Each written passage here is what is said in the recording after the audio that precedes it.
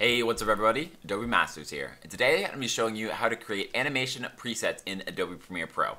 Now, what we're really covering is just creating presets, but I'm going to be doing it specifically on animation just because it's a little bit easier to show. However, you can use this technique to create presets on any effects that you want so that later on, all you have to do is go to the little presets thing right here and drag and drop them onto your footage or your assets to recreate an effect that you created in the past. That way you don't have to keep recreating it and you can keep it consistent over time.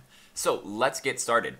So I'm going to go ahead and click this my logo right here and drag it on so you can see that it's just a PNG file. I'm going to click on it so we have the effects up here in the effect controls, and then I'm going to go over into effects and I'm going to go down into transform, which is under the distort tab. You can just search it or you can go video distort to get to it, and then we're going to drag that onto here. The reason we're using this is so that we can use this little hack that I talked about in one of my other videos where we can turn this off and we can get some motion blur to make it look pretty neat. It also extrapolates the data into an effect instead of onto the sort of the footage or the piece, the asset itself, and that'll help later on so that we can adjust the effect with each and every sort of thing that we added onto. That'll make a little bit more sense later on. So what we want to do is we're going to go into the transform tab right here, and what we want to do is we're going to be adjusting the scale to create this little pop-in effect. So we want to click on the scale right here, drop it down to 0, and then move maybe 6 frames forward, bring it up to 120, and then 3 more frames, and we want to drop it back down to 100. And this just makes it come in from nothing and sort of pop into place. So then the next thing we want to do is we want to click on one of these keyframes. We want to right click and adjust the keyframe to easy out. Sometimes it goes to this screen, sometimes it goes to one where you have to click interpolation and then go down to here. So what we're just trying to do right here is just click easy in on these two, and that is going to adjust the keyframes so they aren't so linear, that they are going to actually sort of slide into place. And you'll see that it adds just a nice little touch where it slows down near the end, and it makes it just look overall better and sort of more 2.0, like it looks really clean once you add that onto it.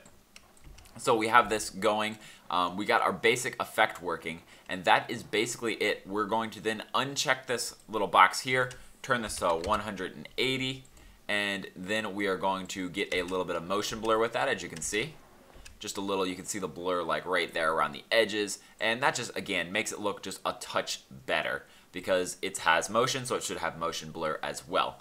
So we have our effect done, and now we want to add this to a bunch of different logos, or sometimes we have to add it to different stuff, and we don't have to keep recreating this. I mean, it only took us like 3 or 4 minutes, but if we had to keep recreating it over and over, it might get tiresome. So what we can do is we can just go up to transform right here. We can right click on it and go to save preset. And what we're going to do is then give it a name. So let's name it the pop in. And we want to anchor it onto the endpoint. What this basically does is, what are you anchoring the preset on? Is it anchoring it on the scale, or is it anchoring it on the where it begins, which is the endpoint, or where it ends? These two sort of preserve the speed, while the scale preserves the animation a little bit better.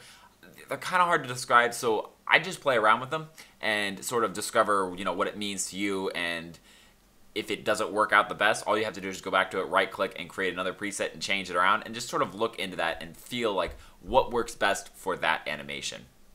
You can also give it a description so that it becomes a preset in itself, because you can export these and actually import them into other Premiere Pros. So if you're creating a pack or something, you'd probably want to create a description.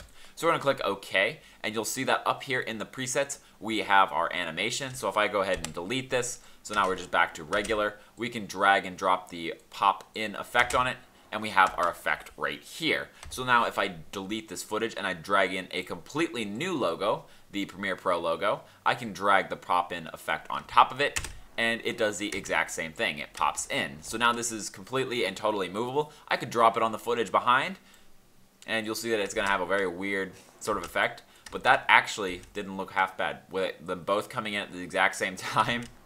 But like I said, you can drag and drop this onto anything now, and now we have this pop-in animation thrown on that we can add to anything we want.